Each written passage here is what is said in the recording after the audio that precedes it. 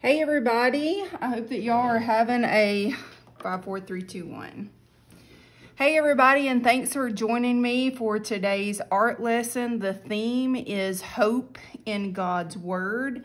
And as Christians, whenever we have any sort of issue, whether it is despair, anger, pain, whatever answer we are seeking, we are to turn to God's Word. So we're going to look at some Bible verses that we can incorporate with our lesson today. I think it would be great if you could do this as a family and contribute some discussion to today's topic and what hope means to you and what are some things that you hope for not only yourself, but for your family and your children. So I think it would be great if you could get everybody to sit down and participate in this exercise. So everyone that has a canvas, it should look similar to this. If you do not have a canvas, all you have to do is draw a squiggly line and a straight line about 1/4 of the way up your canvas. So hope is defined as a feeling of expectation and desire for a certain thing to happen. So I know in our nation right now that we're all hopeful for many things. The past several months have been very draining and challenging, and the past few weeks have as well. And I know it's created a lot of anxiety, fear, anger, hurt, frustration. So coming together as Christians and as families is very important in times like this. So one of the verses that I do want to hit on with you is in Romans chapter 130, verse 5. I wait for the Lord, my whole being waits, and in his word I put my hope. So again, when we seek answers, when we hope for anything, we need to look to God's word first. And the second verse that I wanted to hit on with everybody is Isaiah chapter 40, verse 31. But those who hope in the Lord will renew their strength. They will soar on wings like eagles. They will run and not grow weary. They will walk and not be faint. So by turning to God's word and seeking his word, we will find hope there and we will renew our strength, especially if we surround ourselves with like-minded people that are also engrossed in God's word. So that's the inspiration for our first art assignment here. What I would like for you to do as a family is write some of the emotions that you have been feeling that are negative lately. So some of you, I'm sure we said, are feeling anxiety, and write these with a Sharpie. I would just pass around, discuss with everybody. You can stop this at any time to have discussions with your family. What are some of the things that you are feeling? And your children's emotions and their fears may be different than your own. You may learn something out of this art therapy lesson that you didn't know about your kiddos. So anxiety, I know that we said a lot of people feel anger. Some of you have experienced loss of a lot of things during this time. So just write down lots of things that you are feeling. You can write complete sentences, whatever you want. Some of us have been unable to see grandparents. Some of us were unable to see people that were hospitalized and then passed away. So write things on this list that represent things that have possibly caused you to lose hope or to question why you should be hopeful. So take some time to, again, make that list, have the discussion with your family, and write what you would like on here. And this lesson, when I prepare my lessons, I get online and I find different things and then I combine them to make some ideas. So this lesson was inspired, if anybody wants to look it up, called Redbubble online.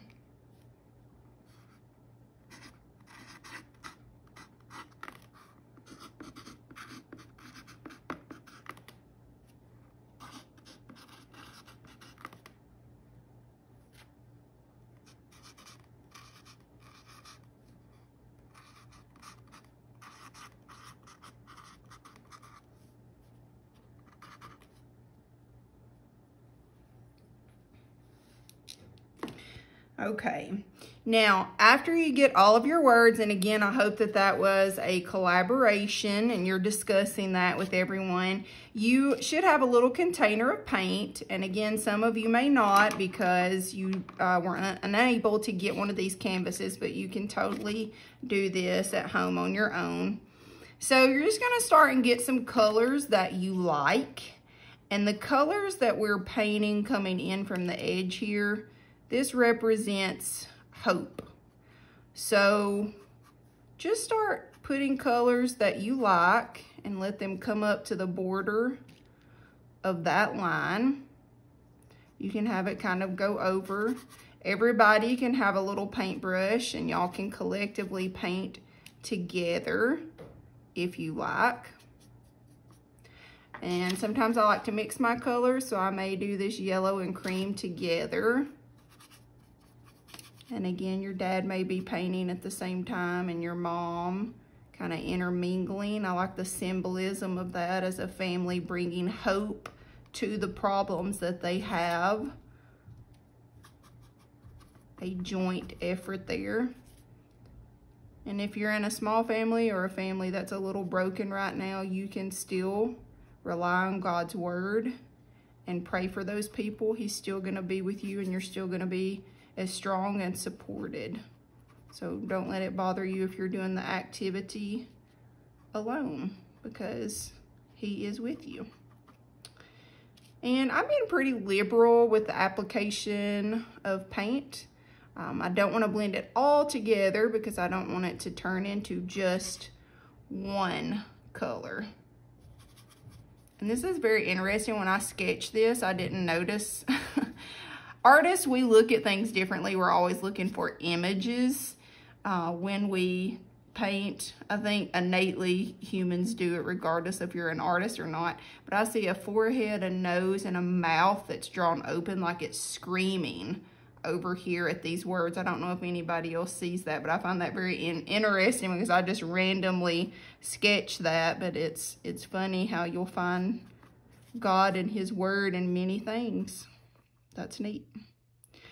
So the color, again, represents hope that is found in God's word. A lot of times you have to be careful because you'll talk to people that are your friends that maybe aren't in the same place as you are in your spiritual walk, and they may offer advice that is not from the Bible, and it's totally counterintuitive because it doesn't speak to what God's word is, so it may veer you off the path that you need to be on. So always look up in the Bible, whatever you're in search of, look that word up. That's how I do my Bible studies, and I go to those chapters and I read and I pray and ask God to give me whatever it is he wanted me to get out of that chapter.